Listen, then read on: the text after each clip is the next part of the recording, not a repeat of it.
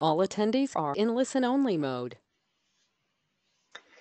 Okay, it's like it's a spring day with a rainbow on it because spring is just around the corner, and it's been warming up, and it's been quite pleasant here. So that's all I have to say about that picture.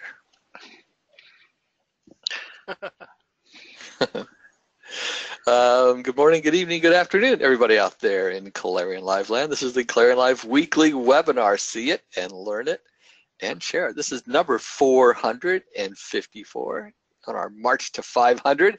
Today is March the 6th. It's not the 6th. I didn't change the date there. Are you kidding me? I thought I did. Oh, well, it's the 16th. I left the one 10 out. days ago. How in the world? I left the one. Yeah, that makes sense. I see what happened there. It certainly is not a multiple of 7, is it? It isn't. Okay, talk about something, Mike, so I can fix this real quick. You know what? I really like numbers, especially things that are like multiples and fractions and stuff like that. I have a fun time with them. I thought it was kind of interesting that kids apparently have a hard time dealing with fractions until you start showing them actual objects and saying, you know, like this is a fraction of a pi. And when they can start actually, you know, processing it in that sense, then it suddenly makes a lot more sense. So now that I've sort of applied this a little bit to my kids, and it actually did seem to work. They really got it a lot quicker. So there you go, fractions. And in this case, it was not fractional. It was just a typo. There you go. Well done. And 2 days ago was Pi Day. Yes. And I assume this is correct, but of course Stephen Hawking left us, and he left us apparently on Einstein's birthday, which is also Pi Day. So I thought, how apropos for him to step out in that particular moment in time. I didn't know that. At least I saw it on Facebook. I'm hoping it's not fake news. I didn't bother checking it, and I hate passing it along without first vetting the information. But let's just hope that it was correct and that I'm not spewing nonsense. Well, we'll just go with it and say, yeah, that's sure. It's a truth. It's the truth for the moment.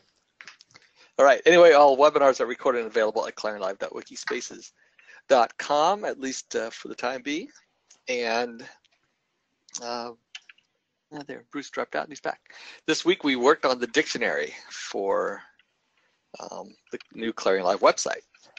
We worked on that on Tuesday, and I pushed it up to Bitbucket. Oh, I'm dropping in and out. Yeah, you were here, then you were gone. But yeah, we pushed it up to Bitbucket, so if anyone's interested in looking at the dictionary, they're welcome to do so. I guess. I'm not sure how that all works. I guess someone has to ask me to do that. I don't think so. You can just clone it. You can get there and clone it, right? Just find it. Look at last week's webinar. You'll find it. Anyway, we'll move ahead on that. And we've gone ahead and purchased another 3 months of Wikispaces to give us time to get the new website together. And plus then we can also post a notice on there once we get it moved over until it expires out. So that's coming along.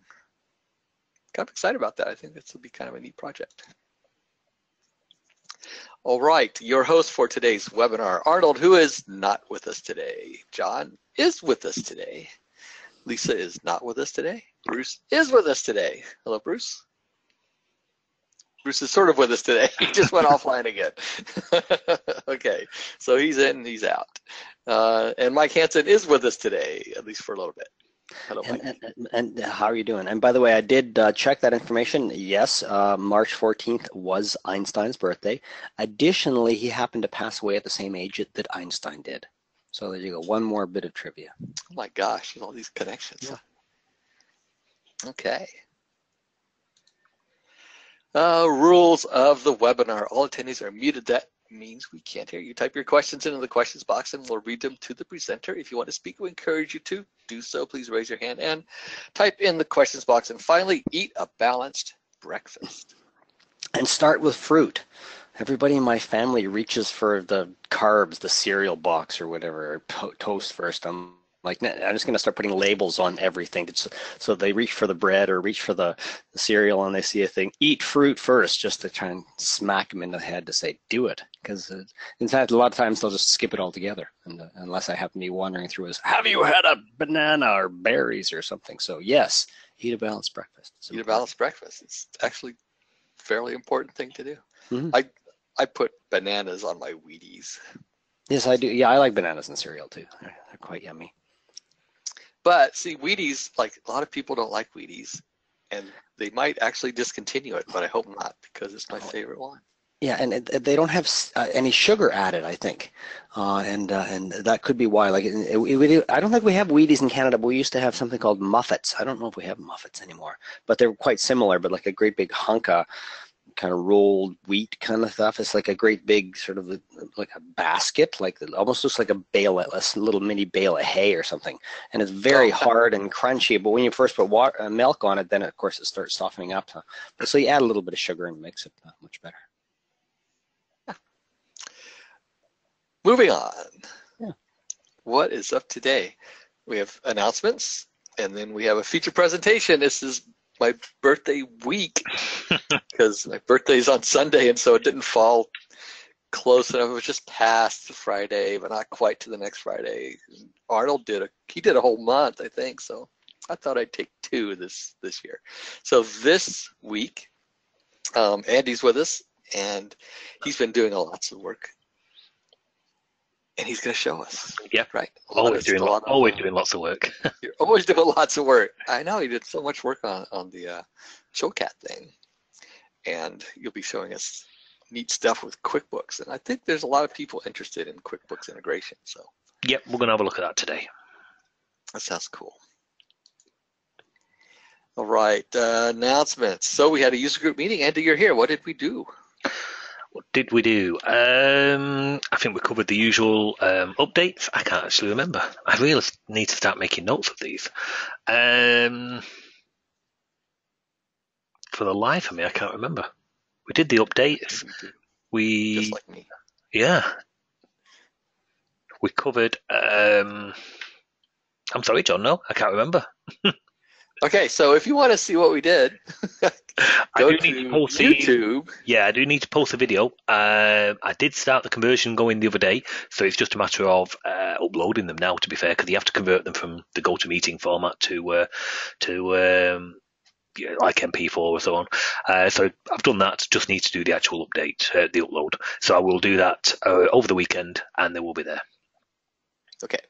So Andy posts his webinars up on YouTube. So just go to YouTube and do a search for Noyantis, and you should find them. They're all there, and they are grouped by month in the correct order, obviously, which is always a bonus. So yes, you should be able to see them. Just remembering, we did cover some of the updates from the report control, which are basically imminent release, and that is there's an update to the track bar functionality of the report control. So you can now track the blocks when they have moved, and instead of just moving. So basically, you can detect both events now. Previously, it would tell you as you was actually moving the block. So if you was doing any file I/O to update the blocks, relative recording your TPS or SQL or whatever your file was, it would continuously be updated, which wasn't very efficient. So now it will tell you when it's moving and also when it's moved. So you've got the best of both worlds. That was one of the updates that we covered. It was, yeah, I remember that. Cool. And then there's some Spanish webinars, and Roberto is here with us today. I'm going to open his mic, so I hope he's ready. He's getting ready. He's almost ready. He's almost there. Roberto. Hello. Hello. Hey, I went to the one on Saturday. You did. Was it interesting? From what I understood, it was interesting. Yeah. Ali's been working on some StimulSoft templates, and so he showed off part of his templates there to John, and John went ahead and did it. And I did. Yeah, that was pretty cool. So yeah, so John's learning Spanish. You see? No, actually, we translated a lot of it. Yes. I'm learning how to listen to the English part with a Spanish accent. That's what I've learned. Right. Okay. Well, that was good. It was pretty cool. Yeah, it was. I appreciated Alejandro doing that because I needed the help. But we might want to do a ClarionLive webinar on that too someday. All right. So you can. Well, we did that on Saturday, and on Monday we actually did a little demo of how to let two NetTalk applications talk to each other. Not really talk to each other, but have one as an inline frame inside the other. So in case they're like on different versions of NetTalk, say one's on, I don't know, version 8 and the other one's on 10, you know, they can still kind of work with each other. And so we created some way to interact between the two applications so that it'll send salted, what did we do? I think it was SHA-1. Yeah, we salted a SHA-1 variable that we sent to the other one so that we knew where it was coming from, so that just not anybody can actually touch up the inline frame. So that's what we did on Monday. And so busy. Yeah. Cool. So yeah, if people want to attend that, go ahead. For me, it was 6 in the morning. Well, this is it. You can see it down here, 6 a.m. See, I got up early. Right. It's like for me, yeah. For me, no, it changed the next day. Yeah, but it was still 7 o'clock here. Yeah. But now it's at 8. Right. So. Oh, now I can move that. Change that time. Okay. What else we got? We had an open webinar. I'm with Andy. I don't remember what we did. We did a lot of stuff. I have everything posted except I don't have this Wednesday's posted, so I'm mostly caught up. So we'll get that one posted up. But it was a full webinar. It went right up to as much time as we could do it, because we have a webinar that starts at 10. I think we ended at 10 till 10 or something. So lots of stuff in there. And then there was no NetTalk user group meeting. That one did not happen this week. So there you are. You're all caught up. And the next week, Bruce has dropped out. I think he's had internet issues. But next week is part 2 of birthday week. And it'll be myself and Bruce will be talking about disconnected applications for synchronizing data. And Bruce will be talking about how NetTalk handles that kind of thing. And then I'll show you how I implemented it. So that's coming up next week. And that brings us to our feature presentation with Andy. So Andy, here comes the screen. Okie dokie. To you. I was waiting for the handy dandy notebook. Oh. What? Okay, well, thank you very much. So, what we're going to do today is we're going to cover a quick recap of the Chilkat Wrapper, which we launched just before CIDC last year. But rather than jump into some of the base classes, which have all had work done on them, we're going to focus on a couple of the task classes, and mainly to do with online accounting. So the two task classes that I am referring to at the moment are the Xero online accounting and QuickBooks online. I did actually want to look at doing these, add the stage 1 for today, but sorry, I just didn't have time to create it. There's still work to do, lots of work to do on the others, but the connectivity, the data flow from and to is now up and running with a very good core library behind it. So all the foundation work's been done for both of the products. I'll finish them a bit more first before looking at the Sage 1. But the idea is there will be a task class for Sage 1 as well. So just very quickly, this particular product is for a product called Chilkat. Now it's an ActiveX. It supports Reg-free.com and so on. So it's very powerful product, very stable. I've used it exclusively for quite a while now in some heavy communications programs as well, and it doesn't miss a heartbeat. So I'm very, very impressed with it, I have to admit. So at the core of the actual product are the set of libraries. So let's just bring these into play so we can actually see what we're talking about. They are the core set of base libraries, okay? And we use, the plan is we're going to cover all of these. This is getting worked on literally daily, not even weekly now, daily. These are getting worked on. We've got an extra member of staff, and at the moment they're furnishing all the classes. So, and then I have to do my bit on them, and then you get to use them. So that's the general flow. So we've got plenty of them done now. The OAuth 1, OAuth 2, the FTP, so it's FTP2, HTTP request response, the JSON array and the JSON object, the datetime, the string builder. There's quite a few. The XML, and the ones which are just in development now. Probably I would envisage a couple of weeks before you'll get your hands on them, is the email set. So the email bundle, the IMAP, the mailman, message box, so mailboxes and message set. So everything all to do with email is all going to be coming in.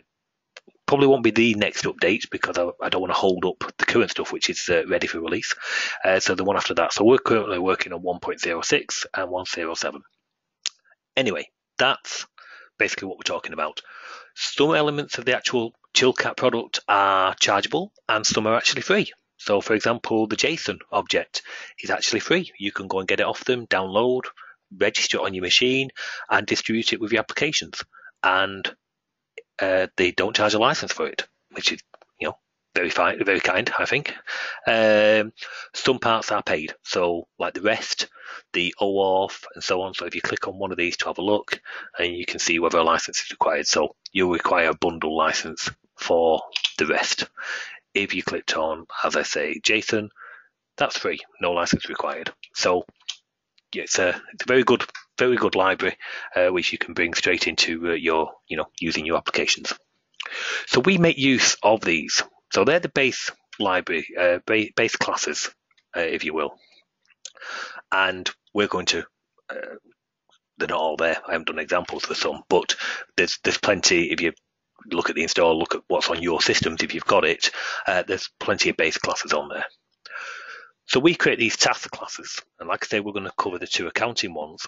And the idea is that we do the hard work because the comms libraries will allow you to do so much, all the base classes.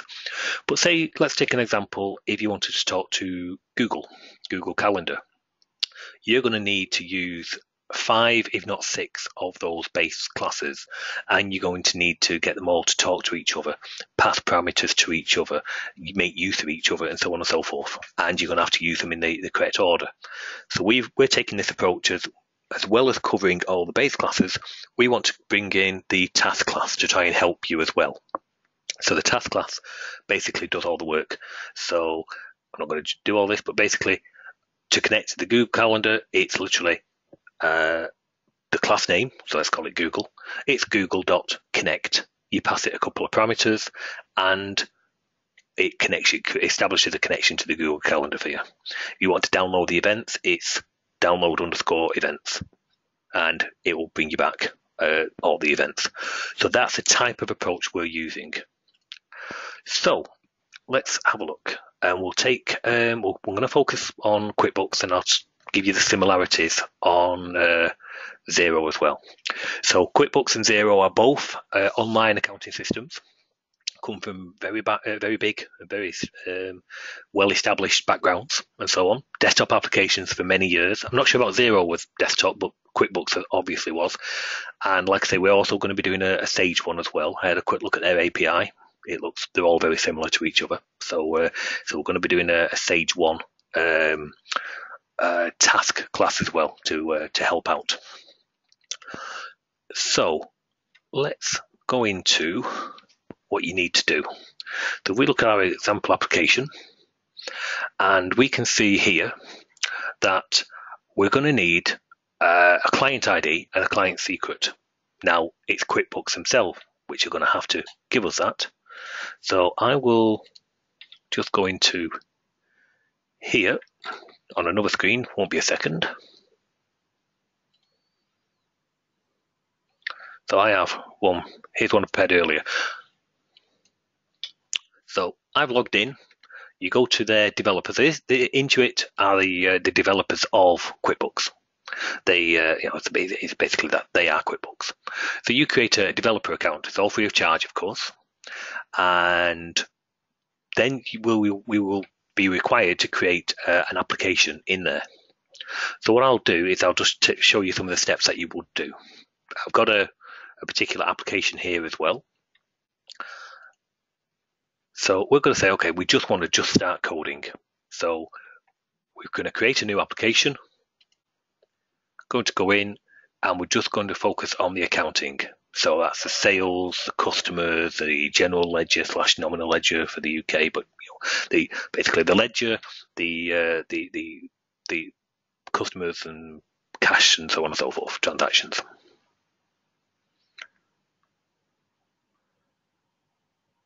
So I'm just waiting for this. Thank you. So yes, that's created an application for us. We're going to give it some information now. But notice the disclaimer it's also said here. Basically, you will have to integrate via OAuth 2 and OpenID if you want to be able to use their applications. In the past, you could get away with using OAuth 1, but I think there was a date, might have been July last year, but basically now you have no choice. You have to go down OAuth 2 if you want to be able to talk to QuickBooks. QuickBooks Online, sorry. So, okay, we've got our application.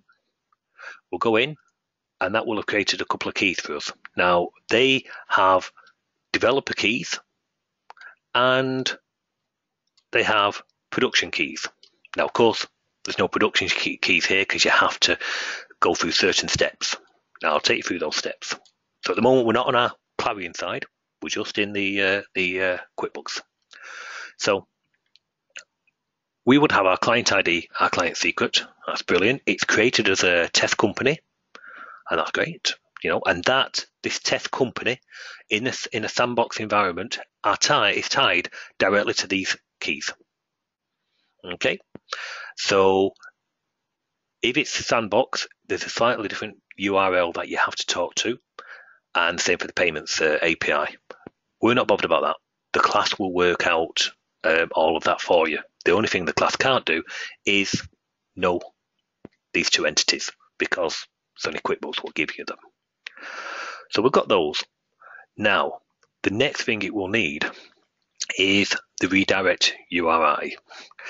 Now, basically, it builds one default one in because it gives you a playground. So, for example, if I was to go back up here for this company, and I would go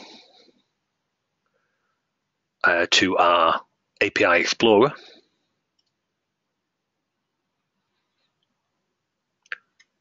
and we don't want that one, we want, say, a sandbox company. So we can see here this is linked to some live companies and some sandbox companies. So I'm going to talk to this one. Let's just play about. So we can actually see if we can talk to data here. I'm going to perform a query on my customer table. That's the company that we're talking to. And our query will be, let's say, select star from customer. So it's very similar to SQL. And we're going to work exclusively with JSON. You can work with XML, but I would question why you'd still want to if you want the truth, especially with online comms. Everything's going JSON. You might as well embrace it. Besides which, it's so simple to use. It really is. We'll touch on some of that in a second with some of the results we get back from the application.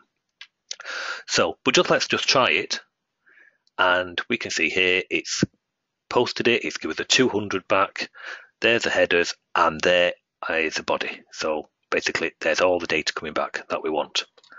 So we know that we can talk to that, obviously via its own, its own interface. So back to our app.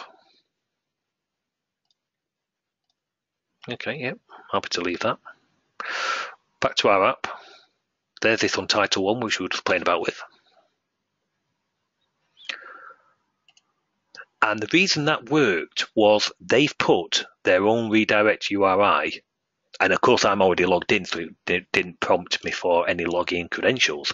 But the reason that worked was that redirect URI, URL is perfectly valid. So what they want you to do is add your own. So in a local host environment, you can basically add something like localhost with a port number. And the port number, I'll explain why that is important in a second.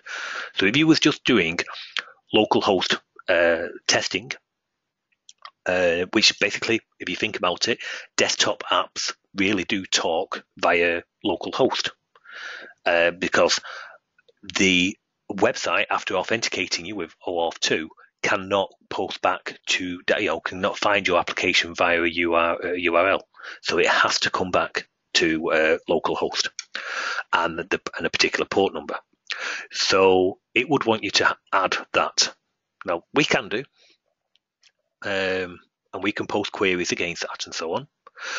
But, and you'll notice for production keys, you've got to post against a secure website, which of course we're not going to be able to do for a desktop application. So we've done a workaround. I've worked with Matt at Chilkat, basically the author of Chilkat, and in the very latest version, I'll have to check if he's released it, but the version I've got, and it is, this is a couple of weeks ago, so I can't see why its release must be imminent, is we can manipulate basically what is passed on to QuickBooks. So QuickBooks wants you to, when it's done its authentication, it wants to direct you to a secure website. So you're going to need some kind of secure website to redirect the content back from. All sounds very complicated, all sounds very scary. Genuinely, it really isn't. So we created one. It's on our server, and you're welcome to, use that. So basically, it's HTTPS for secure, www.niantic.com, and then we just created a little PHP script, OAuth2.php, and that does nothing more than redirect the content back to the local host on the machine. So it's literally used for bouncing off, nothing more, nothing less. You would probably want to host that yourself so that you're in charge of your own application and your own customers' communications and so on. So you should really host that yourself. But for testing purposes and so on, you are more than welcome to use that. The script does nothing. I'll show you what the script does in the interest of clarity. So it will be website. Nope, that's the old one.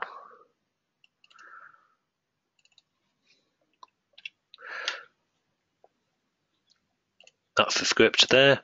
And if we just open my notepad, it should open a new notepad, and you'll see it's a very simple redirect. It's going to bounce it back to localhost on a listening on port 3017, and all the parameters that are going to, which basically you would expect to go with it. So basically, that's all it's doing. No rocket science, no trickery, just taking the content and bouncing it back onto a local machine. So that's a step you will need for use with production. For test keys and so on, you're not going to need that, but for production, you will. Okay, so let's have a look. Now we've got our application created in QuickBooks. We'll pull that across, and let's have a look at this particular app. So I'm going to use the other application I've already used. So I've got my key, my client secret, my client ID. I'm going to bounce it off my own server, and I'm telling it I'm using the sandbox environment. So that's going to be testing only because I don't want to go revealing live company data, funnily enough, not on a recorded webinar. But basically, we're going to call that. Now, tick that. Now, what that does is in the class, if we have a quick look here, there's a method called set sandbox mode. What that will do is behind the scenes it will tell the class which URLs to go and post against, so it knows whether to post against the production URLs or the sandbox URLs. And we saw those in the Intuit developer interface a few minutes ago. So, but it will calculate them for you. So we can do, okay, let's do connect. That has opened up a window over here. Let me bring that there. I've already logged in, so I'll tell you what we'll do. I'm going to say not you, so I'm going to log out, and I'm going to close that. Give that a second, because it's obviously waiting for some kind of authentication, so it will wait. I forget what timeout I've given it, possibly 30 seconds. So we'll just let that time out, and it'll tell us, of course, that it can't connect, which is exactly. Okay, what you would expect to see is something like this. So your client will say, okay, let's log in. I will log into my account. Thank you very much. Which company do I want to authenticate against? Sorry, basically, yeah, authenticate. So we're going to use UK2, and we're going to authorize. That will then say, okay, OAuth2 has been granted, so thank you very much, and we can see that our application has now got a connected status. Hey, Andy? Yes. Just a quick question while you're at this point. I've got to ask. So when you click, so when you click connect, then it's calling up your default browser. Is that what it's doing? Yes. Oh, yes. Basically, it's doing. It calculates a full string that it needs to pass, and there's various different things that it does. Basically, I'm just trying to think what the parameters are. Not that you need to know them, but yes, basically it calculates all the particular URL that it needs to execute, including the parameters. It then does a shell execute on that URL. So whatever your default browser is what will kick into life. Okay. So if I had a browser in my Clarion app, I could just send it to that, right? So it looked like it was all built into my. Technically, yes, you should be able to, because one of the things here, we digress. Let me just, I'm going to purposely do disconnect because I want to show something that you can do. But I use the system for doing any initial communications to make sure mine are working in the first place, a thing called Postman. Don't know if anyone uses it. I love it. Really good. So I just downloaded this. Oh, it looks good. It's brilliant, and you can get loads of things for it. So we maybe cover some of the usage of this on Monday if you like, or do a not necessarily Monday. Maybe we do another webinar because you can set up different environments to switch between and so on and so forth. But anyway, we digress. So I can switch my keys here to say whether I'm using production or sandbox, and what company, which is basically a realm, what company I want to go and query against, and so on and so forth. So yeah. I use this for all sorts. Easy Post, you can see there, Plivo, Twilio, so on and so forth.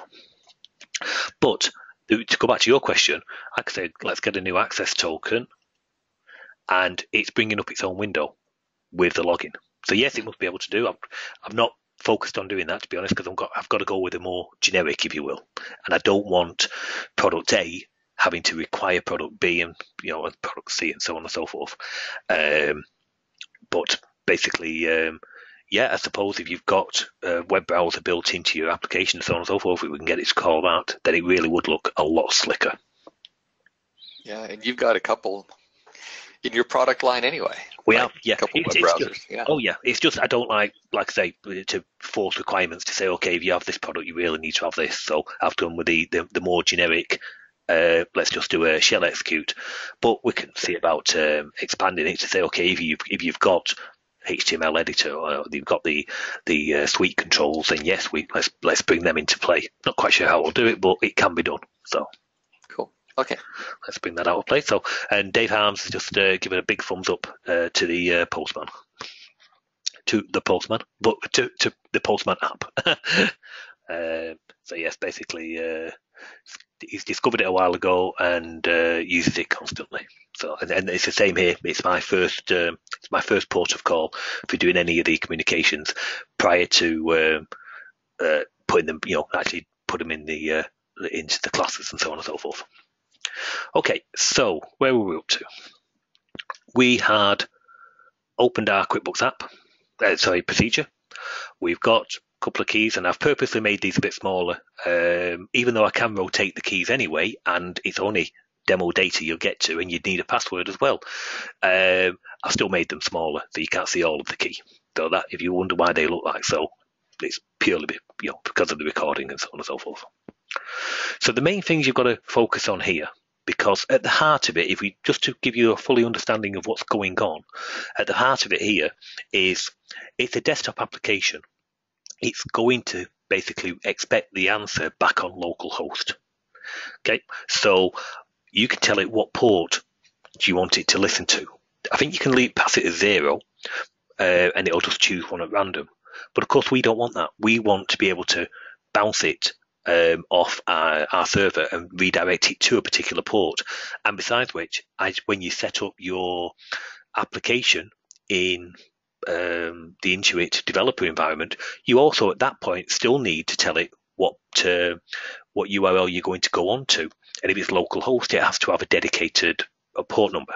So whatever you specify in all the places, you're going to need that. And if you're using ours, we've just gone with 3017. I'm not quite sure why. I think plenty of examples seem to point to it, so I just went with it. Okay, so we hit connect. I get my screen. I said remember me, so I will log in and I will authorize. And that's bounced off our server, we're back and we're connected. So that has given us some pieces of information. It's given us an access token with an expiry date and time, and a refresh token with an expiry date and time. It's also given us a realm ID, and the realm ID is within QuickBooks, which realm do you want to talk to? And that means basically which company, because I had access to 2 live companies and 3 test companies. So I chose, just a second ago, the UK Sandbox 2. So now that has returned the company number of that particular test company, that particular selected company. That's stored in the class. So now all of our communications can be done against that. So other things you can do is your access token will last for 1 hour, which if you wanted to, have something sat there all day, the last thing you'd want is probably for them to be, okay, now I need to go and log back in again. Oh, and now I need to go and log back in again, and so on and so forth throughout the day. That's not really user-friendly. So what you can do is refresh the token. So you can see here, we're now just on to 1640 UK time. So if I refresh token, it's going to query back to the server. It's refreshed our token. So now our current access token expires in 1 hour from now. So we use the refresh token to generate a new access token. You don't have to worry. There's a bit of work goes into that. You don't have to worry about that. All you do is call a method called refresh token, and guess what it does? It refreshes the token. The refresh token they provide lasts for 101 days.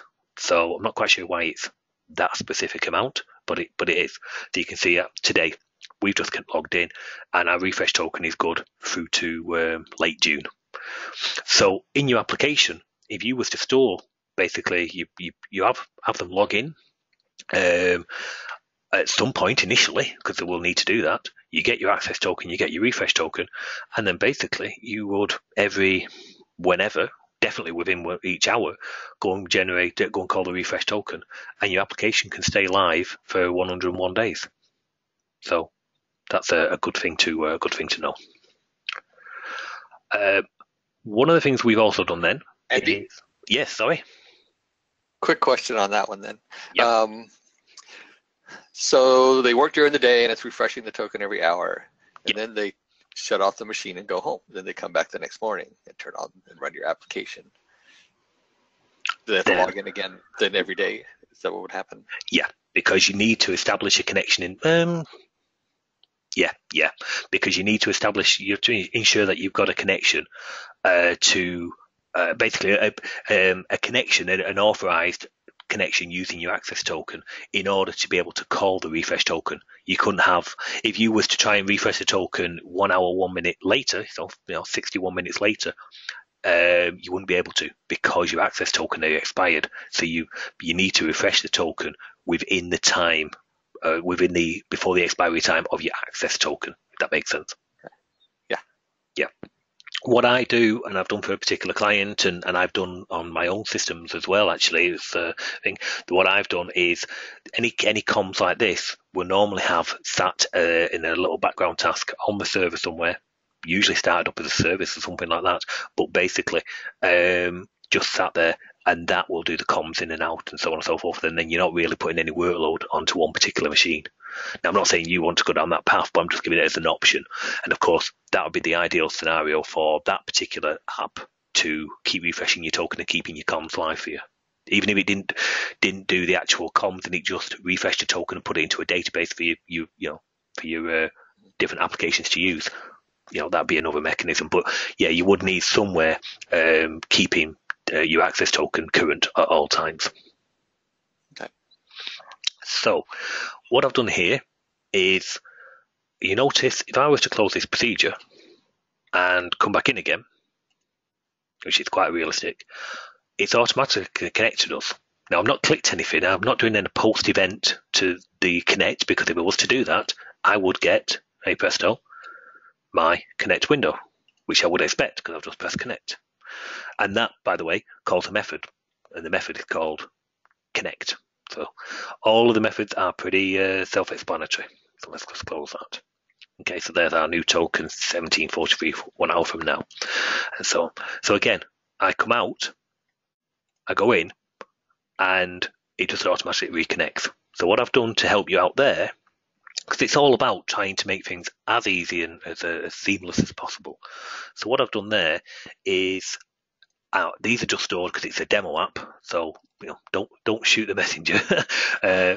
In the opening up of the window, I get some ini settings, and on the closing, I save them. So of course they're all in plain text at the moment, which is terrible. You'd never do. You store them off in a database and so on and so forth. But of course, this is just an example app. It's just to demonstrate what you would do and make it nice and easy for you to actually see some of the stuff what's going on. So we go back to when we open the window, it goes and gets the ini settings. That's fine, and then it attempts to call reconnect. Now, one of the things we've done out of the get ini is we've stored, did we have a connection? What's the previous access token? Basically, you can see here, let me just move that out of the way. Basically, the access token details, the refresh token details, the client ID and secret, and the previous realm. Not quite sure we need the realm actually, but I've set it be on the safe side. Although, no, actually, I think you would, and so on. And then we call reconnect, and that will take the previous tokens, which you've just put into the actual class, and if they are still valid, it'll connect for you and put you straight back into the system as you found it. If they aren't valid, then it will automatically call the disconnect, do itself tidy up and clear out them, because what's the point in storing them? They're not valid anyway. So that is an extra function you've got. So the ones which we've got at the moment, with the main things let's just go back to our running one. The main things we've called here is connect, the reconnect, as went into the window, it's called reconnect because it's noticed it's got valid details from the previous session. Connect, which is establishing the brand new connection. The refresh token, which refreshes your current token using the refresh token credentials, and the disconnect, which will basically kill the connection and clear out all of these particular details. So, any questions or anything you want recapping on that to do with the connectivity? Because that's, believe me, the hardest part of any of this is the actual connectivity.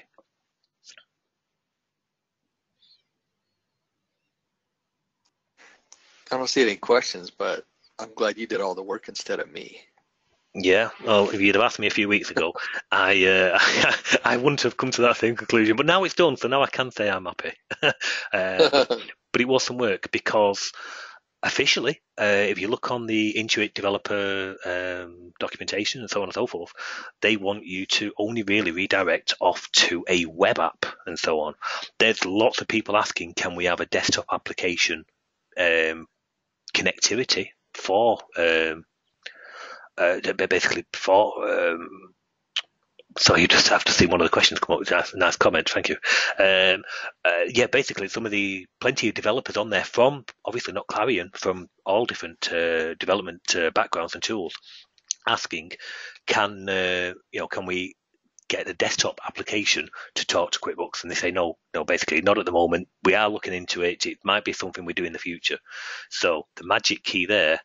And I've got to really give thanks to Chilkat for this as well, to Matt, because, of course, he had his OAuth 2 class only ever talking to localhost, which, of course, from a desktop application point of view, would be all you would need. You wouldn't need it to talk to HTTPS because localhost can't be signed, so what's the point of it? But we found a workaround.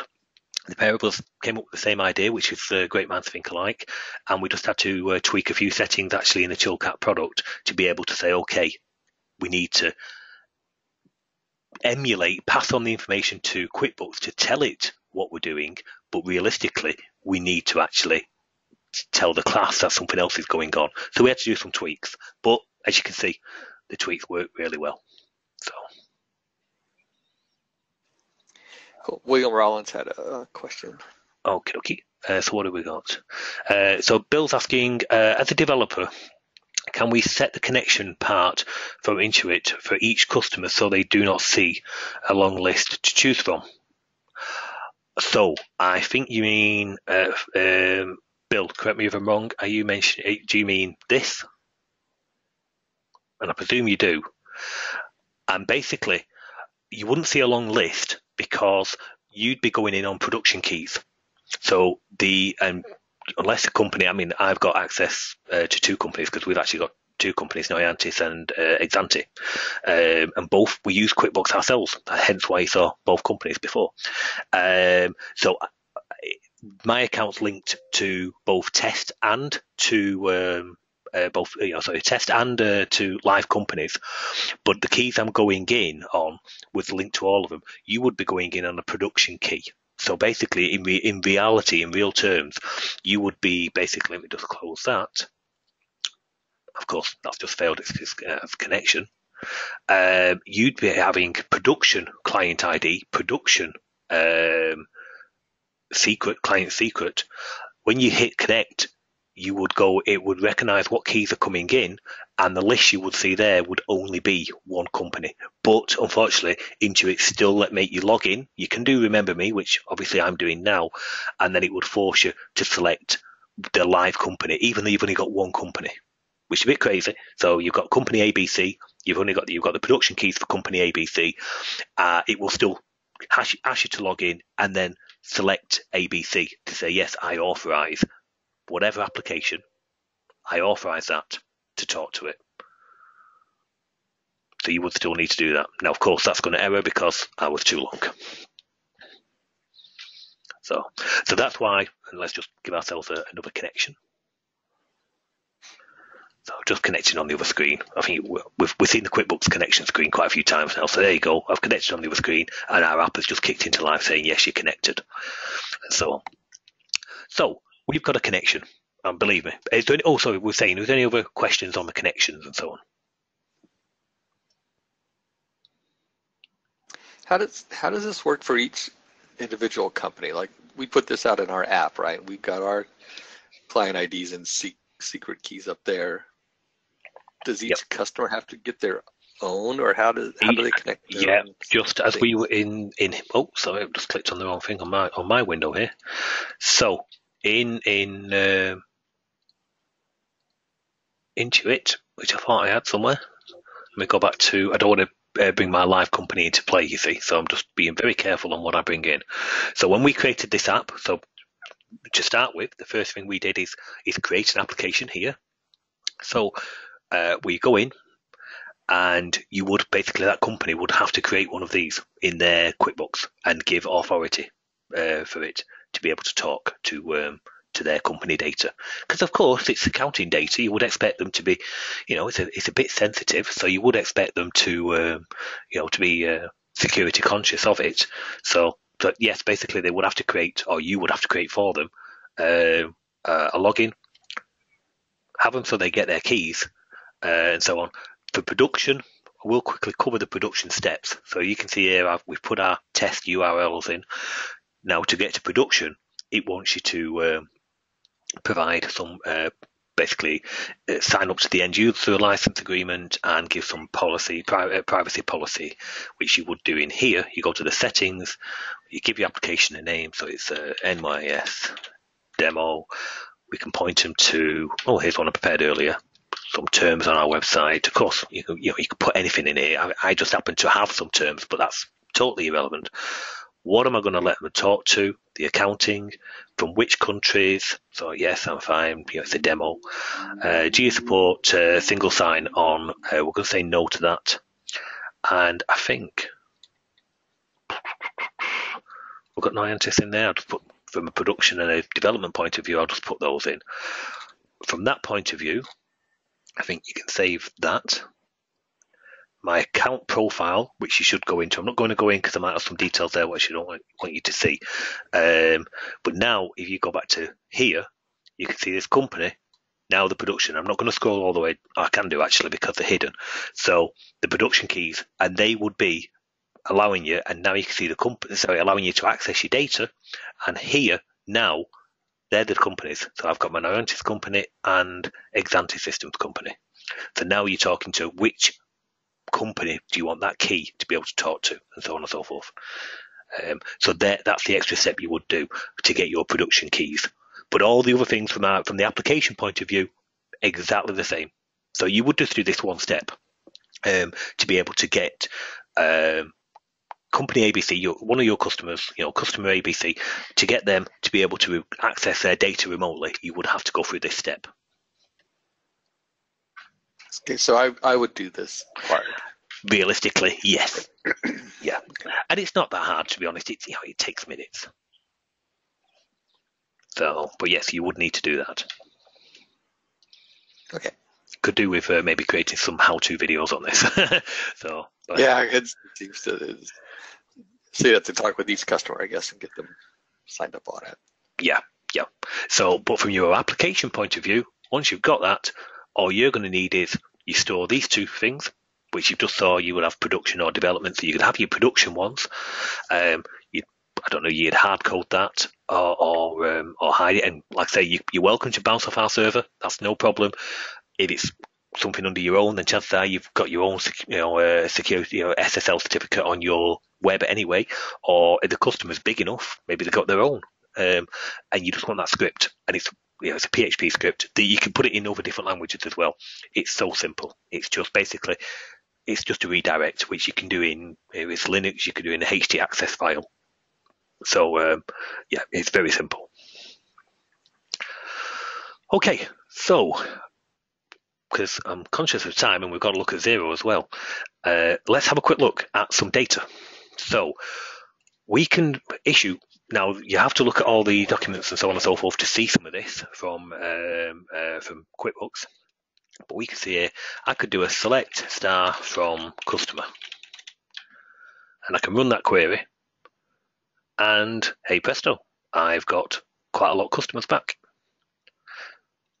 So now we can manipulate some of this. I'm going to actually quickly divert off here to show you some of the JSON, because it's perfect, because it's just gives us quite a lot of content. So I'm going to set the clipboard with that, go out of that, and I'm just going to quickly go into our JSON example. Not that you need to. I use it a lot, but there's a million and one different JSON viewers out there. This particular product got no affiliation with it. I just happened to find it online, put it through its paces, and it's brilliant. It's really good. So I would, I would, if you're looking for basically something to use and using JSON, which if you're doing any comms online, you're going to be down this route. You're going to be getting your hands dirty in some of this.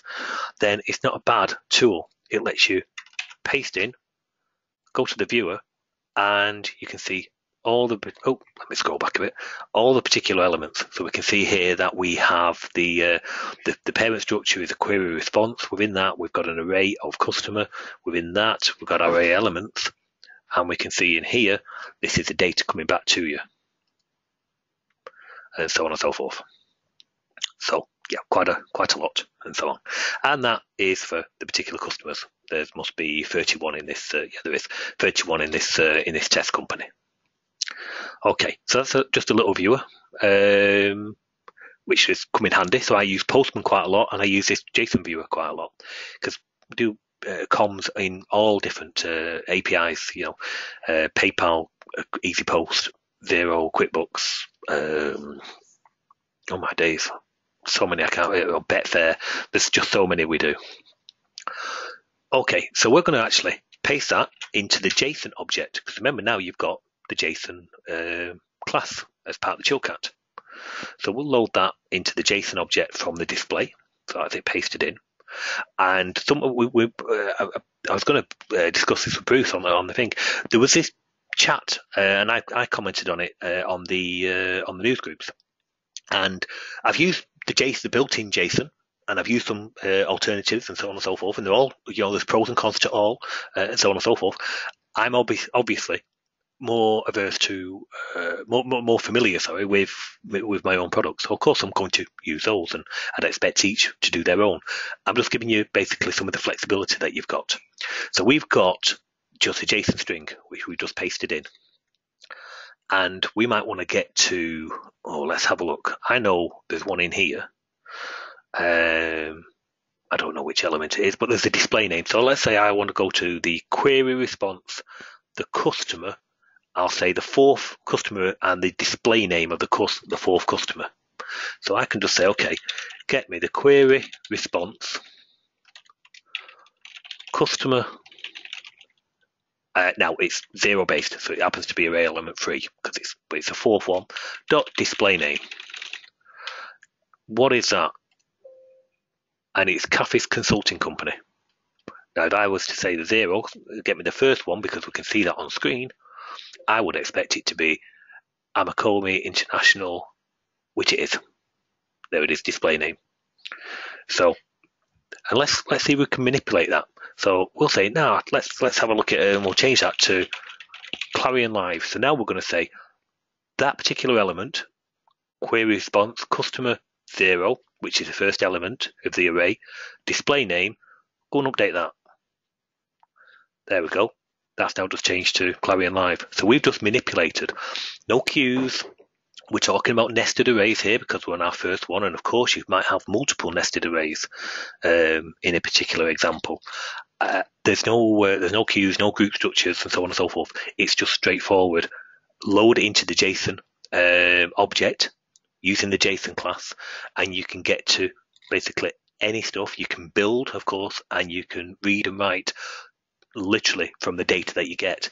You've got functions like get the array count, because of course we use that. So you've got get the array count of one particular thing which comes in. So I can say, okay, well, we do actually in the QuickBooks class, we need to know when the customer comes back how many array elements there are so that we can make use of them. So there's get array count. I think it's get array count or get array total, something like that. You can say what the types are, so we can see, okay, that would return a string. That would return an array. So if you asked what type was customer quick response.customer Xero.metadata, it would bring you back that it's an array, which it is. Oh, sorry, no, it's not an array. But if it was, it would bring it. So you've got integers, numbers, booleans, nulls. So we can say, okay, let's set that, and we'll actually update it and set it to null. Now it's changed it. So it's all JSON compatible. Well, it is not JSON compatible. It's all true JSON code. So we could actually, I'm going to say we could load an example, but we've just actually just put one in. But basically, you can play about and you can clear. We could build. So we'll say this, cleared our JSON, and we'll just say, okay, let's go and update that. And now we'll build another array element, and we'll have that as Niantic, and update that to it. So now, within literally 2 commands, because that's all I've executed, I've built a full JSON structure. So that's what I was saying in one of the things on the news groups is you've got a lot of power of the tool set built in. And remember, their JSON object is actually free of charge. You can actually make use of it. It's not part of the paid bundle. It's actually part of the free bundle. So that's the JSON. Let's go back to our QuickBooks because we're running out on time. It's auto connected. We've done a select. That's good. And we can select star from, and I think they've got account as per their documentation. And we can see here, now we're getting our general ledger coming back. So we've got some information about it and so on and so forth. Now I've knocked a quick example together. Done a download. I've just created there's loads of other fields. I'll bring it into play so you can actually see it. We look at the class just to show you what it actually brings back, and that is a customer definition. So if we was to come down, you can see basically, and we'll look at some of the code for this in a second, but basically that is as per the QuickBooks definition. Okay, now there's still work to do on this, but we're going to keep plugging away at it and let you do various different things. So I know Bill's online. One of the things Bill wants to do is bring down basically tax rates, bring down general ledger, and do post journals. So you bring down the general ledger so you can say, okay, I know internally they work heavily on these IDs. So you can see ID 1 is maybe cost of sales, and ID 2 is debtors control, something like that. So we're going to basically expand it. So I shall press the download all. 31 customers. It's brought them down and it puts them into a queue. Now I'll show you the code for this in a second. There's our queue, and let's have a look at our QuickBooks demo app. So we've got here's one I prepared earlier. I'm logged into Company 2 in QuickBooks. We'll go to here's QuickBooks customers. And somewhere down here, please, is Niantic Limited. Yep, that's good. Go back to our app, and somewhere in here is Niantic again. So we've got, yep, there's Niantic. Internally, it's known as 68. Okay, you wouldn't have a browse like this in yours. You store the data and so on and so forth, and store these IDs against the actual customer table and your general ledger against the general ledger table and so on and so forth. I'm showing this in raw mode so you can get an appreciation of what's going on. So we've got Niantic. I'm going to change it, and notice this. This is important. The sync token. So we're going to change it, and I'm just going to say it's Niantic version 2. There you go, the new and upgraded. It's come back. It's changed it here, and it's updated the sync token to 19. Okay, if I go back to my QuickBooks now, just hit refresh. And scroll down, and now we've got Niantic version 2, which is just what we've done. That's great. Now we'll go into QuickBooks itself. I'm going to edit that, and I'm going to say, no, it's now online. I'm changing it to version 3. Okay, yes it is, I can see that. Let's move that out of the way. Now, if I was to try and go and update this now, it wouldn't work. And that's because that sync token is actually version 20 now, not 19. Basically, it's an incremental check for that particular record. So if I was to go and update that, it wouldn't work. What I would do is say, okay, let's go and download the latest version of that. Now it's version 3 and sync token is 20. Now I'm allowed to go ahead and change it. And I've got it on the other screen. I refresh the other screen. Take my word for it, I'll bring it in so you can see it. There's no trickery. There you go, version 4. So there's your two-way comms between the two. So you've got QuickBooks class talking to QuickBooks itself, and of course QuickBooks Online being changed and the class bringing those details local.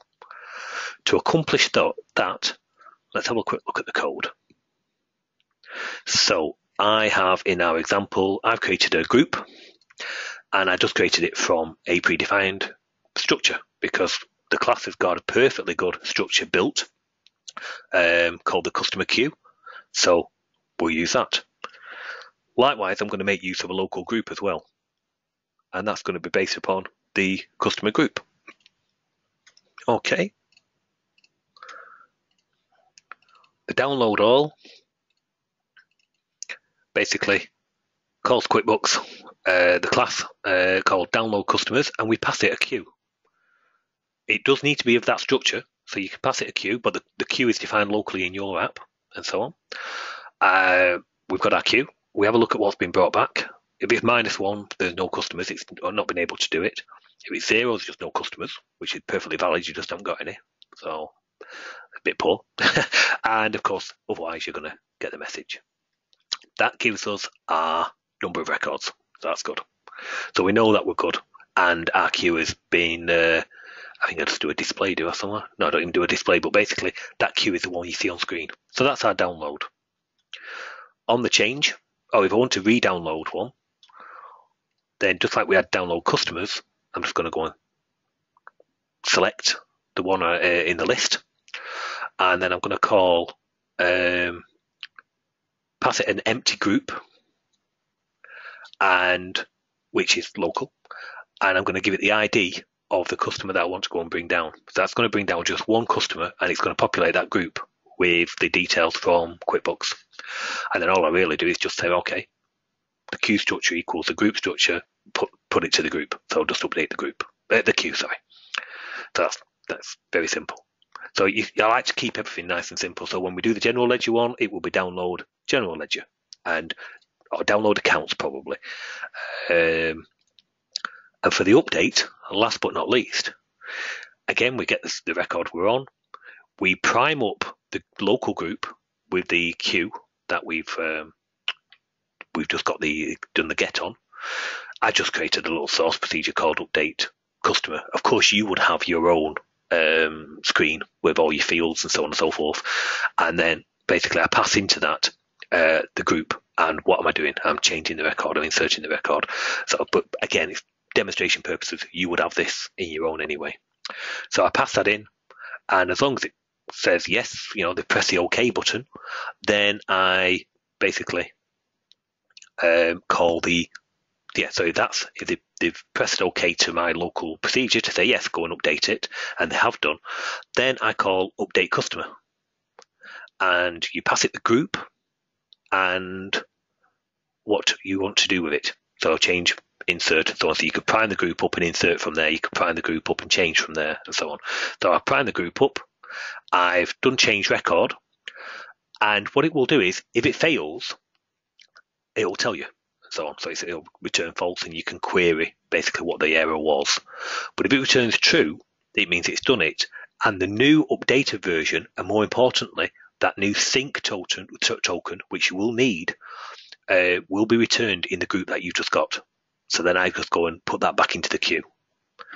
So just to demonstrate that, to make sure we've all got that in our, which I'm sure we have, I'll just go back, and basically here we are, and we're on version 21. I change it, I'm going to go version 5. It's done it, hopefully, yeah. So it's put it back in, and now it's updated the sync. And that has been done. I've primed up the group. I've passed it into the update customer. And because it came back as true, it puts the results, because it's a matching structure. Remember, it's a full customer. You pass it a full customer. You can do partial, of course, and it will return you back that particular full customer. So we get that back in the group that we passed in the first place, which means we've got the very latest information, and we can just go and act on that accordingly. So in reality, in terms of your application, what you would do there is you would go and update a customer, call that routine, call that method, it comes back and says true, and you will store the sync token. Or realistically, you would really want to query the customer first, get its information local, go and do your update and so on and so forth, and then go and call it. So you should really always do a query first, because you don't know if somebody else online has gone and changed that record. So best practice would really be query, update, query and then update, really. Any questions? Because we're going to quickly move on to Xero because I'm looking at the time. Any questions on that? I don't see any. Looks really good. Very good. Okay. Whew, take a quick sip. Just 1 second. There's a lot of information there. There was, yes. Okay. So, Xero. So I've got, here's one I prepared earlier. Just let me close my other screen.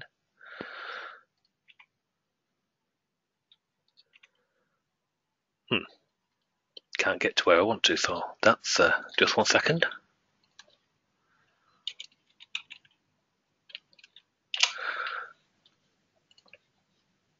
Okay, here's one I prepared earlier. So let's bring this one into play.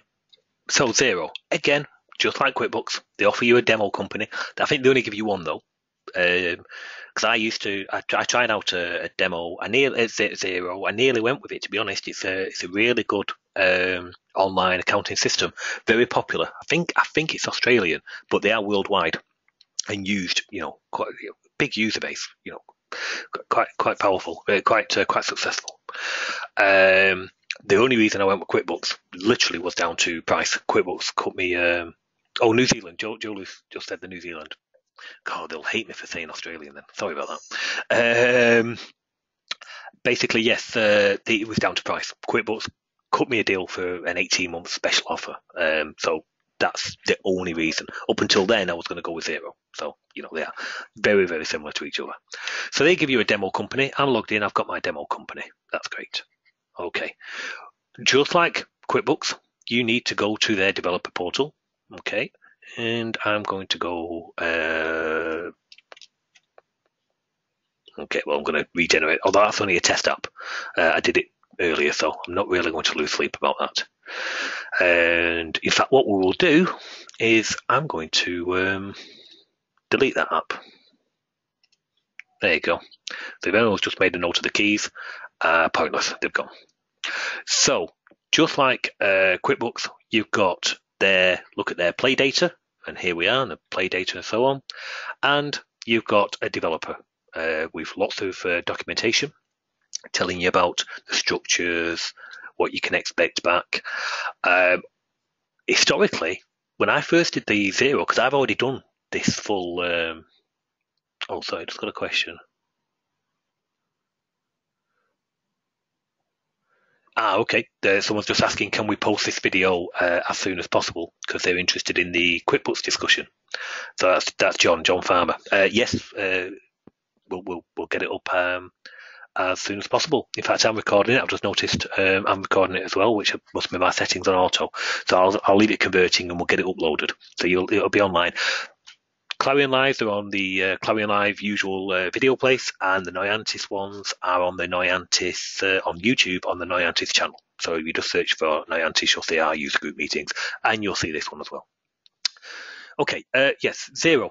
Xero, up until recently, all their comms was in XML, and that's fine. I've done a full interface for a client, which basically made use of all you would expect, bringing down the general ledgers, bringing down the tax rates, the customers, suppliers, their client balances, bringing down their invoices and credit notes, and then basically letting you post invoice and credit notes and uploading, obviously affecting the journals, the ledgers up on Xero. So I've already done all that work and so on and so forth for an application for a particular client. All of it was XML. Perfectly fine, and so on and so forth. But I think it was mid last year, might have been July, August, I forget, but basically mid last year, they also give the option to have all the comms in JSON. So I automatically switched to that because I don't see the point in going down the XML route when JSON's from an API point of view, is by far the better option. So we go back to this. So if you want to create a Xero application, we're going to say, okay, it's a private application, and for our application only, so for our desktop app, that is, and we're going to call it CL Demo, ClarionLive Demo. I've only got some demo data, so I'm going to let this one app hook onto that data. So if you did have 2 companies, 3 companies, you create an app per company, if you will. Now, it needs a certificate, and we haven't got one. Oh dear. So we need to create a certificate. There's loads of online utilities to do them, but I've created one here. So let's have a quick look at what's in this folder. So I don't want the private key, and I don't want the certificate, and I don't need the PFX file. That.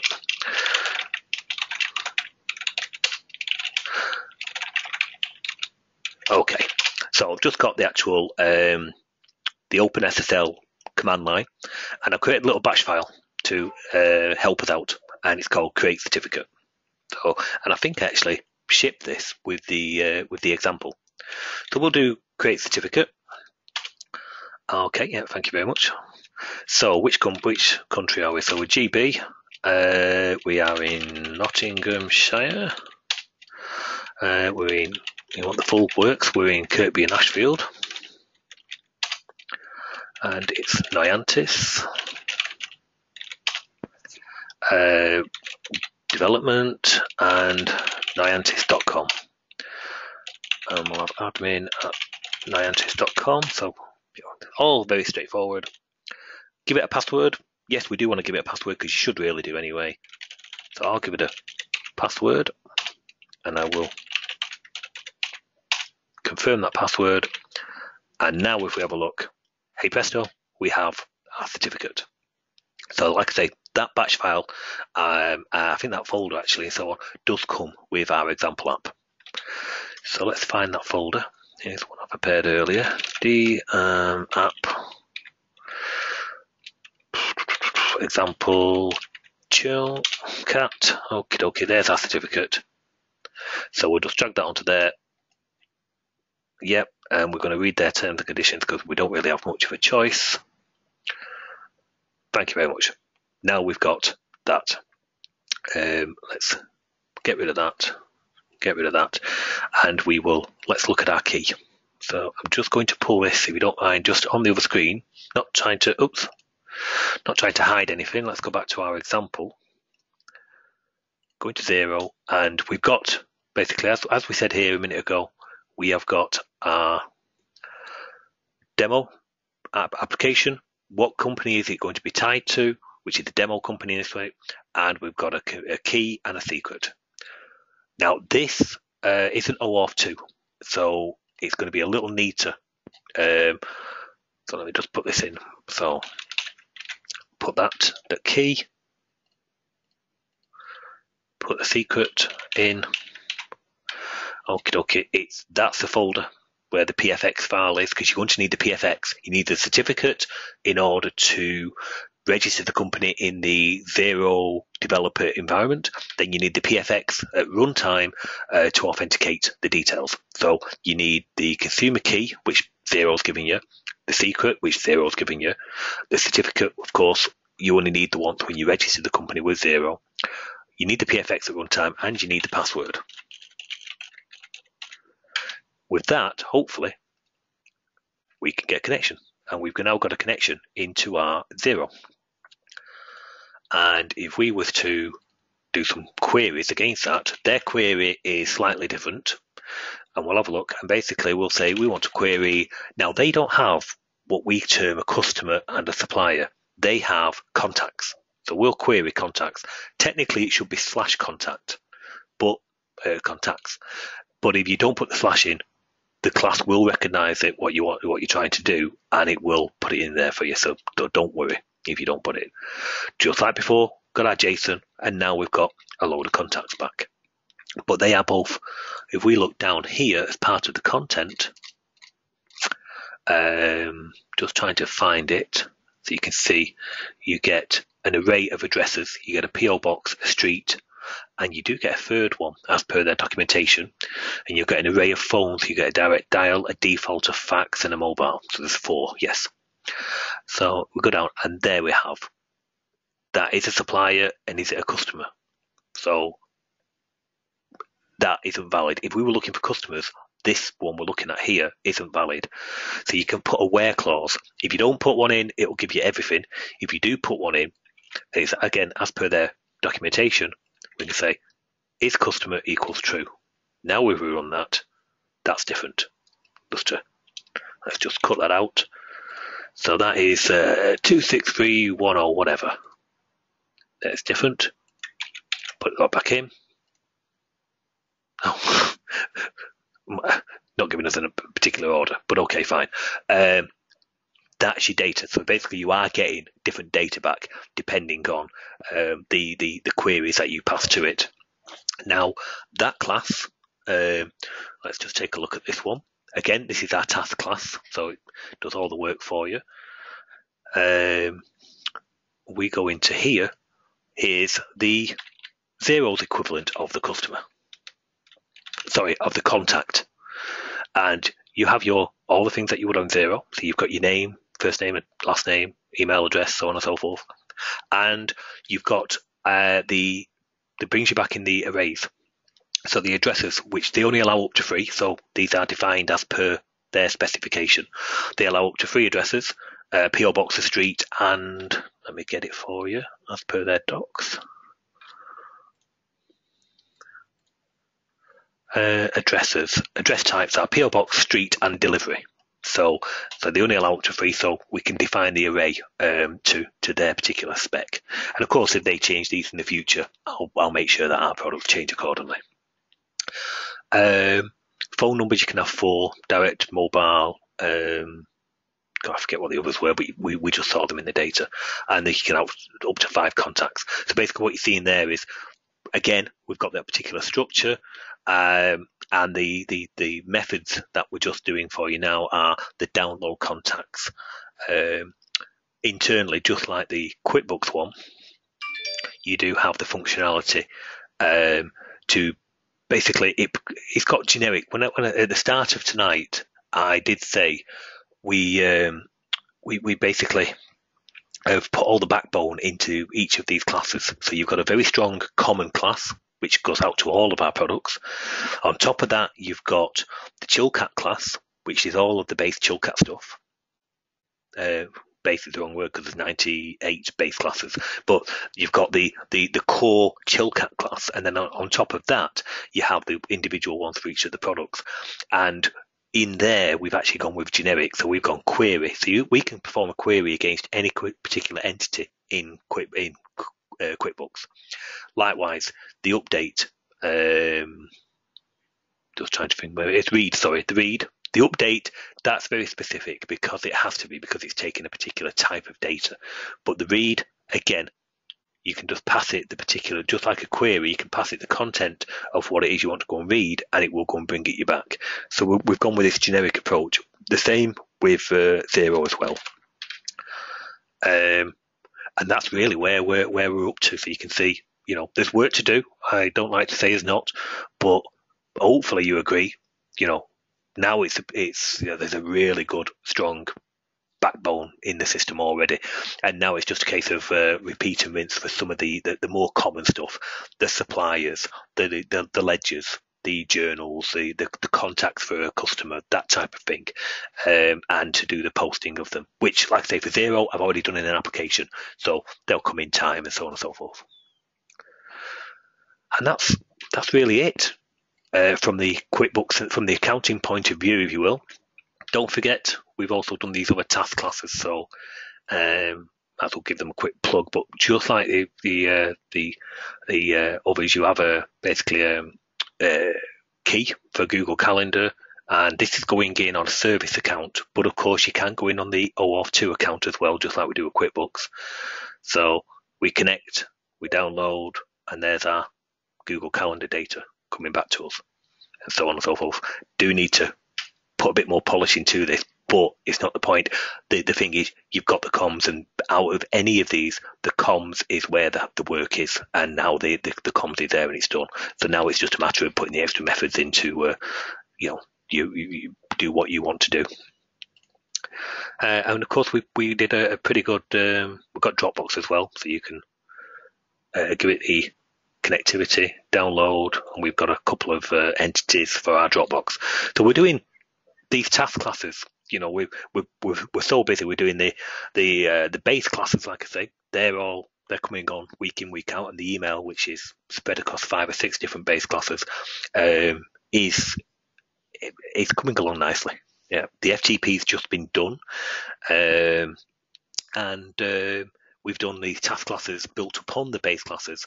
So for SMS, we've got some extras to add on to here and all for the other gateways. But sending an SMS is as simple as a connect, a hello. I'll hold my phone close to the mic. Hopefully we'll get it. Send. There's my message. We can see it's been queued. Oh, thank you very much. I happened to get 2 messages at the same time then, but one from my wife. Good timing. If I was to refresh that SMS, we can see. Oh, I need to highlight it, sorry. Yep, now it's been delivered. So you can query the status updates. And to do that, it's literally one call to send SMS. You say from, to, and the message. And if you want to do a bulk, you prime up a queue and you just put number of records in there and you just say send and send it to queue, and it will go off and send bulk send your data. So hypothetically, like so. In fact, go on, let's use some credits. Okay, so that's gone. Oh, now they've gone. They're all queued, and let's do a refresh. Some have gone. Nope, still waiting for the others to be delivered. They've been delivered. Still waiting for a couple. But so basically, that we're drawing to the end of the Chilkat update, which means we're more or less on time. Any questions on what we covered, especially with the Xero? We went quite fast through that.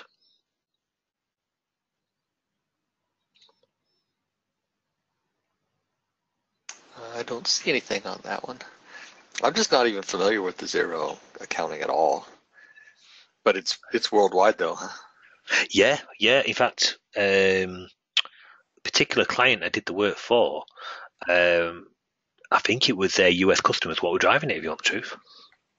Huh. Might be worth looking at. so and the natural from hopefully that is now telling me that it's been delivered. Yes, that's been delivered. The I'm just trying to think. The natural other task class which we'll consider doing, will be the QuickBooks, not QuickBooks, sorry, Sage one, because as I say, I looked at theirs. But we've got plenty of others. The PayPal, I need to finish some of that. I need PayPal myself actually, so I need to finish that one. It's more the example and a bit of tidying up in the class behind the scenes. So, but yes, when we first launched this when was it? Late September last year, we said we was going to do a number of task classes, which are these, the higher level helpers, if you will. And we will do. The Dropbox is there. We need to put some more calls on there, but there's nothing you can't do with Dropbox. That class technically wouldn't let you do at the moment. Google, I've already got that working brilliantly, obviously, with our calendar control, of course. So we've got examples of where the two are directly linked. So the calendar has got TPS data, but as you're moving stuff, it's updating Google and vice versa. As Google's changing, it's updating the calendar, which is updating the TPS. So it works quite nice. But yes, basically we will be doing lots of other examples, the Twitter and eBay and those particular ones as well. But it's like anything, it comes down to time.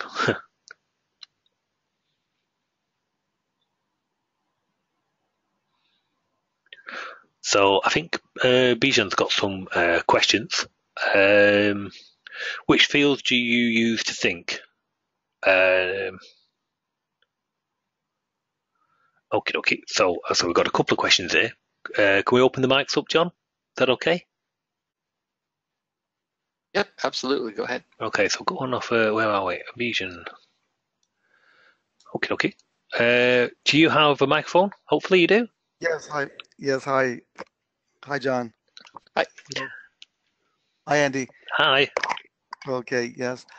So I've been using the QuickBooks desktop version for many years, and there's a field customer name in QuickBooks. Like for example, just using the customer table for this question. There's a customer name that normally we use to match the records in our table, and sync the records, like if I want to export something from our end to there. What do you use in the QuickBooks Online to find the related record? The ID. There's an ID. Okay. Those two are key to all of the actual linking for all of the different tables. Okay. So we have to store that. You will need them in a pair. Yes. So when in the beginning, what we need to do is, if let's say one of our customers want to start exporting to QuickBooks their invoices, first we need to make sure we put this ID that's stored in the online version in our system so that it knows which account to update. Correct? Yes, you should do. Yeah. One off. We have to store that. But you could download the whole list, like here now. Select and do just do your one-off match. Hopefully, your data does match up. I know when I did it for Xero originally, there was a couple of fields you could actually match up and tie in on, but I think with QuickBooks you'd be better doing it with the ID, and the sync token just has to be the correct token if you want to do updating. If it's just to bring the data down, you only need the ID, and then you link, one to the other. So on an invoice, the customer ID would be your ID, that type of thing. Yes, I don't know if you've gotten this far where if you have, like, say, an existing invoice that you've already or a payment that you've already recorded in your Clarion app, and then say there's a change and you need to report that to QuickBooks, and then you need to update the QuickBooks accounting. Do you know if they allow that, or do they close the invoice, or do you know? No, I think you can change it. Yeah, I mean, we'll know in time. I know in Xero you can, but I think in QuickBooks you can as well. Of course, like anything, and within our own systems, there would be validation. So, for example, updating a customer. If I tried to update a customer and said the email address didn't contain an @ it would error, because as per the QuickBooks documentation, the email address, if specified, must contain an @. So there's validation in there, for their data integrity, just as we have in our own systems. So, you must ensure that you do meet their criteria. But I do think they allow you to modify the transaction. From memory, I mean, it'll be one of the tests I'll do when I come to doing the, next will be bringing down the general ledger and so on. And then following that will be posting of invoices. And that includes updating of invoices as well. But as I say, the work to date is far greater than the work going forward for those type of things, because all the work to date is to get the whole comms nice and working and nice and easy, if you will. So, downloading, I could select from account there. I've just brought down the general ledger, so it's that type of thing. It'd be very, very simple. Yes, I mean, one of the challenges for us is always, we are doing all the work here as far as, recording a payment and processing a payment, invoicing, and now our customer says, I want to keep the same data for myself in my QuickBooks. The challenge is always, syncing the two and keeping the two, exactly the same, with the same information. I'm wondering how some of other Clarion developers are dealing with this, because obviously it's a challenge, because you're issuing a credit memo here in your app, and you need to have the same transaction in QuickBooks, and that's just it's a lot of work to sync the two. For me, it's like always, writing a lot of code just to deal with the synchronization. Sometimes, the customer finds that it's much easier just to take a transaction and, just do a monthly sales journal entry in QuickBooks to get it done and just keep the detail in the Clarion app. So it's I guess the customer has to make that decision, but for us, it's the challenge of syncing the two if they want to go that way. With the credit memo, debit memos, changes to the existing invoices. Yeah, and only really you would know the true answer to that, because only you know your own system. As I mentioned earlier, you could have it where it's done basically where you, as your system creates changes something, like creates an invoice, then you put it on a stack and you have a comms processor in the background which does that for you, and likewise brings it down and puts information on the stack for your, to update your system and so on. You could work that, or you could have it so it's live on the terminal. So as that terminal says, okay, I've recorded a sale, hey presto, it goes off and posts it straight to QuickBooks straight away, and maybe just records the exceptions. So I've got a couple of scenarios. Another project I'm doing, we spoke about it on Monday actually, just inherited a system, but that will be updating Xero, but they want it live. So as different terminals are doing different sales, they want that going straight into QuickBooks live. So at any one time, your QuickBooks should only be, a few seconds behind. Yes, correct. Yeah, I think you're absolutely right. This is more of a design question, and how do you want to design it? How do you want to set it up? I was just wondering if how other developers are dealing with this. Like you're running a service then that does the update, right? So it's running in the background. On one of the applications, I am, yes, on one application. Different ways to skin the cat, I guess. Exactly. Yeah. Okay, sounds good. Yeah, I think I have to make. And do you know if the API will work with the enterprise version? Do you know if the API? You mean what? So not QuickBooks Enterprise. Oh, I don't know. Sorry. No, I've just taken a look at the QuickBooks Online. Yes, because we have some customers that are going through they don't want to give up their enterprise. I know that with the desktop you can't use that. From what I've seen, they're kind of like discontinuing the support for the QuickBooks Connect. So kind of sort of like they want you to go on the online version. But I was wondering if the enterprise edition will support the API. I genuinely don't know. I don't want to really comment because I haven't a clue. No problem. Okay, I just wondering. I'll research in I did some Googling. I couldn't find anything, but I thought I'd ask. Okay. Sounds good. Thank you. But it looks really good. This is definitely the direction I'm going to go. I know that I have to go this way. Good. So there's always customers asking for integration. Yeah, great. Thank you. Okay, and then John asked particular products. Is John still here? John, do you have a microphone? Do you want to speak? Let's put you on the spot. I like doing that. Do you have a microphone? If you do, your mic is open. Yes, can you hear me, guys? Hi, John. Yes. As I mentioned in my comment earlier, I came into this conversation or this webinar kind of midstream. Heard some very interesting things. So just wondering if you could recap for these accounting interfaces, which is something I'm just starting to get into. Okay. So good timing. What are the Noyantis products that are required to make this happen?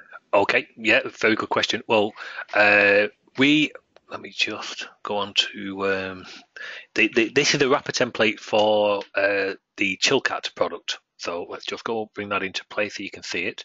So it's just a single product spread across multiple base classes, if you will. So just to point out, some are paid and some are free. So, but if you buy the bundle, you get everything anyway. And to do this type of thing, so talk to Xero and QuickBooks and Google and PayPal and Dropbox, you're going to need the bundle, the paid bundle. If you just wanted to manipulate JSON and XML really easily, then no, you could get the free version of their product, which you just download just that element, and it's free.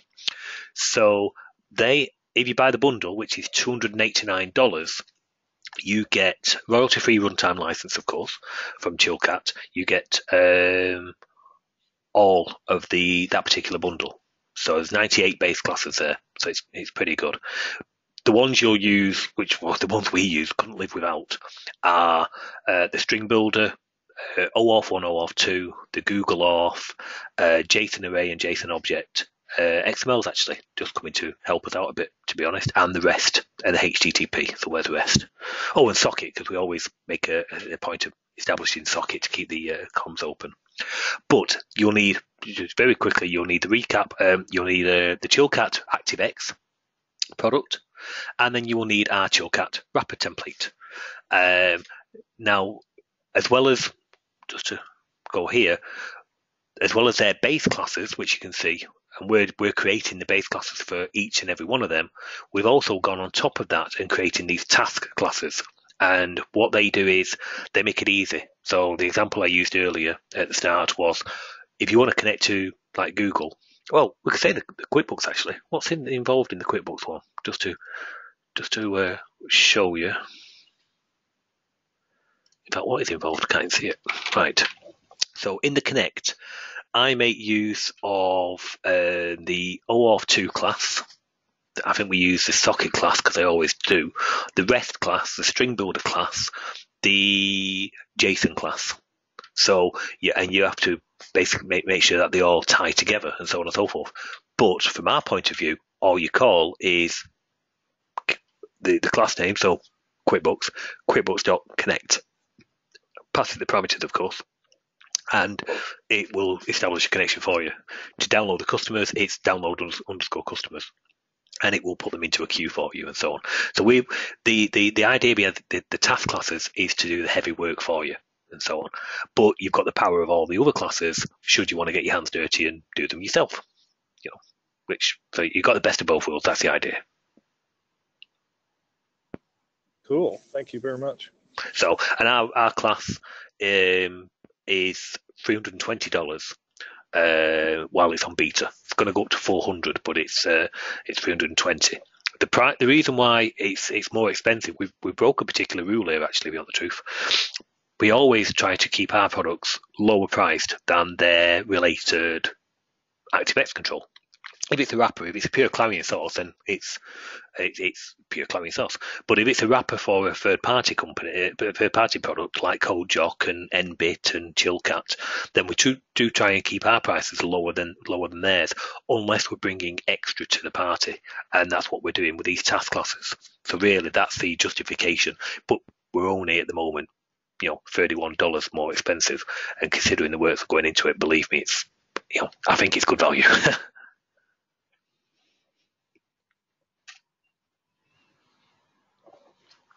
I would agree. So, okay. Any other questions? Or shall we start to wrap it up? It's really I'm happy on both. We can. You got 15 minutes. Oh wow, are these 2 hours? I thought they were an hour and a half. No, 2 hours. Oh no, you never told me that when you asked me. It's always been 2 hours. Sometimes. I think I'm so used to the Monday ones. I mean, yeah, some of the Monday ones go way beyond that as well. Yeah, exactly. So, no, you got some time if you wanted to show something else. Well, for me, one of my favourite toys is this JSON. I know I go on about it all the time, but it is so powerful. It really is. But the string builder, that's got a lot of toys to it as well. A bit like, I don't like compared to competitors and so on, but obviously it's a string manipulation. The clue's in the name is string manipulation class and so on.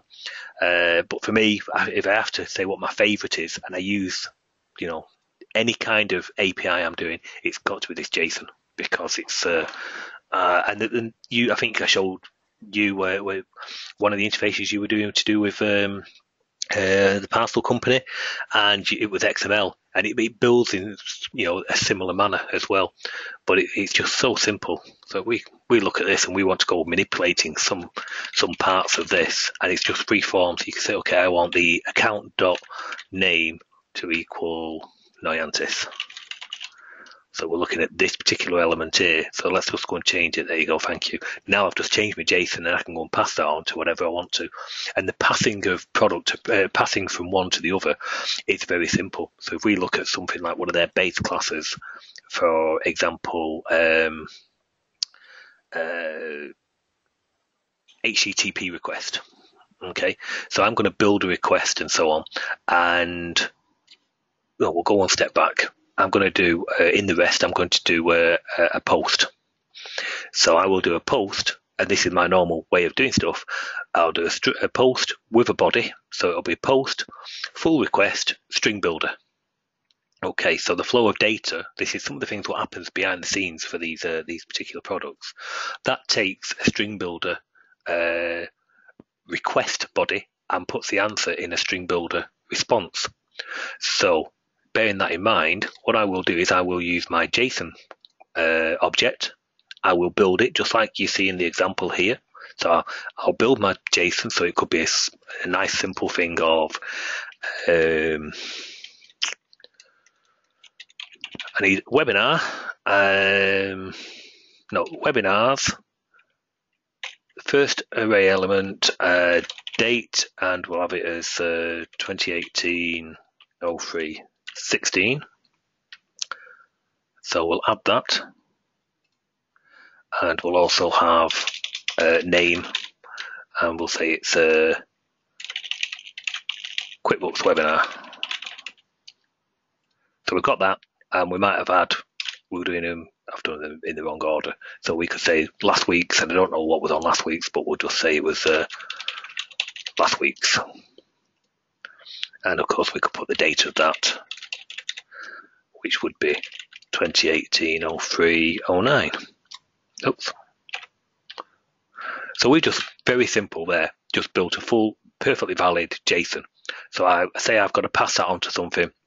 I would then take that, I would emit that out. So we've got all the commands for this. So we would go to this and we would say, pass that out, and I want to emit it into a string builder object. So I will emit it into a string builder, which I've got.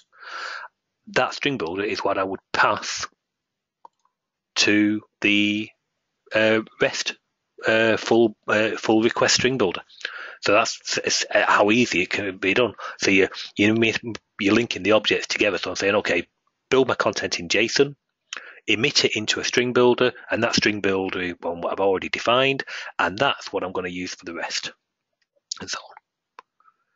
So, and the response comes back in string builder. So it's great. Okay, so the response comes back in a string builder object. So that's great. Now I want to manipulate it as a JSON response. So I'll go back to my JSON object, and I can say load it from a string builder. So I've got my response object. I can't see load for looking. Load string builder. So I want you to load it from the contents of the string builder, which has just come back from the REST response. So from the REST post. So that comes back. And to show some of that, I'll actually reveal some of our code here, but if you get the classes, you see this anyway. But this is exactly what we do. So if I look at our query, we can see here, I do exactly what I've just said. I will have a request, two string builders, a request and a response. I'll clear their contents. I'll then, for my REST, I will clear the headers, clear the query params. I'll set that I want JSON. I'll pass the actual query param of the query that we want to execute. And then for this, there is no body. So it's instead of full request string builder, it's full request no body string builder. So I pass it the URL. So it's a get, the URL, and I just pass it the response that I want the answer to go into. So that gives me my response. And let's have a look at what that query is called. Oh, I don't want S. I just want the call to query. So there you go, download customers. So I perform a query. There's my query. It's come back and said true, so I've got a response 200 back from it, so that's brilliant. I clear my JSON content, and just what I said a minute ago, I JSON load string builder of the response, which I know is valid because we've just got an answer from it. I load that into the JSON, and then I can just go off and manipulate the JSON. And manipulating, there's a size of array, so I want to know how many customers have I got back. That'll give me how many have I got back, and I just loop through. And I'm looping through query response dot customer array element, and I just wrote a little routine to basically put it into a passed-in group structure. So there you go. You just got a sneak preview of some of the how it's approached using the actual base classes.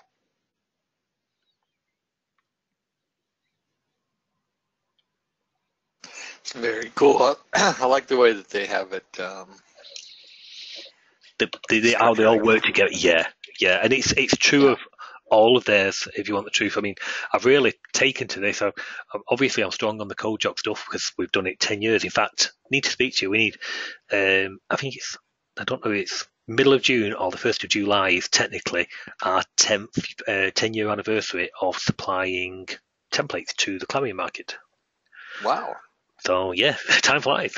I thought it was middle of June, but I looked at the first sale the other day. Bear in mind, we are over 900 customers now, so I'm quite happy with that. So there's 900 Clarion developers using this stuff. But yes, basically, or over, because we just broke 901 last night.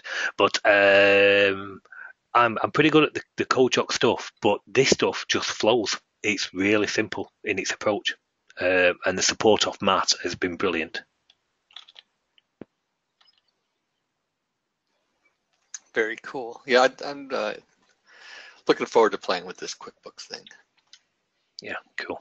Well, and of course, the beauty of the actual library is, there's so many. If you think everything's got an API now, or anything that you really want to talk to, and I'd be hard pressed to see if you haven't got something that this wouldn't support.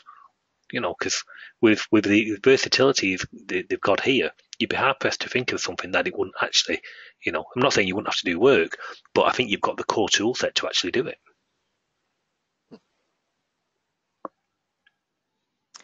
Yeah, I still got to kind of figure out the customers keys thing, but when I get to that point, we'll talk. Yes, no problem. I'll probably create a help video which will be shipped with the product to talk you through the steps. Or actually, you've probably heard my voice enough. I might get Wendy. Wendy's now joined Niantis. She's the one who's working on all the classes. So when I say they worked on daily, I mean they worked on daily. So yes, I might get Wendy to record it. It'd be a bit clearer. Yeah, it's just trying to figure out how to get connected to their data, I guess, in the easiest way. Whether they need to set up. I mean, do they set up a developer account, or do we just attack it onto ours? Or I don't know. I think you'd have to tag it. You would need their credentials. At least at some point, you'd need their credentials to be able to access their data. Now, whether you give them a step-by-step guide and just say, I need you to click this, and so on and so forth, and then they've given you, and they just provide you with the particular two keys, the ID and the secret. If they just provide you with them, that's one thing you could do. They don't want to actually reveal access to their data. They just want to do it that way. Then you could do that. If they trust you, then chances are they'll just let you do it. To be fair. Yeah, let's think about it. What the easiest way is. Yeah, but it's the same with Xero. Now, Xero's not a OAuth 2, but you're still going to have to create that an entity, an application that is allowed to talk to that data. And I know from the very quick look at Sage 1 that I looked at, Sage 1 does exactly the same, where you have to create something. So, yeah, they all follow a very similar security model. Yeah. Yeah, otherwise they'd have to go through the whole thing of going into production and everything, right? In order to then plugging in their own stuff. They can make their own app, but it would, yeah. Okay. Yeah. I'm just trying to sort all this. It should be simpler. It should somehow be simpler. And maybe we'll figure out a way to do that. Wait, is that what other applications have to go through? The same type of thing to get people signed up to their maybe their third-party product that accesses QuickBooks? Dropbox didn't, to be fair. No, I think on Dropbox you just said I want to be able to, give me my keys to my account and so on and so forth. But that said, you might not be defining an app, but you still, within your admin of your account, you are still generating an entity to say, I want to be able to, remote access this data. Not sure about eBay. I've not looked at eBay yet, and so on. But yeah, you do have to turn on the facility because it's really security. At the end of the day, they do want to try and clamp it down, so they can keep your data secure. They are actually doing you a favor. Okay. We'll just let Bajan do it. He knows how to do it. All right. So I think we are more or less there.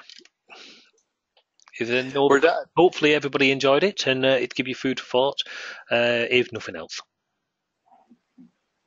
All right. Yeah, this is great. Thank you very much, Andy. I think I'll go ahead and bring it back over here.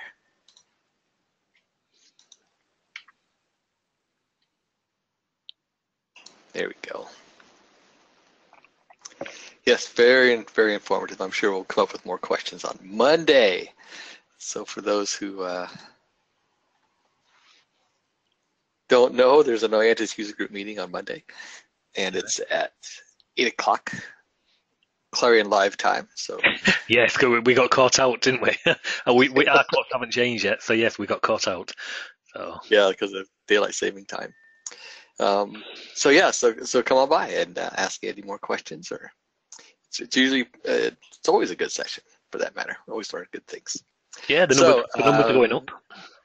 Yeah, definitely. And then there's a open webinar Wednesday and the that talk on Thursday, and then next Friday we're doing birthday part 2, and we'll be talking about disconnected applications. This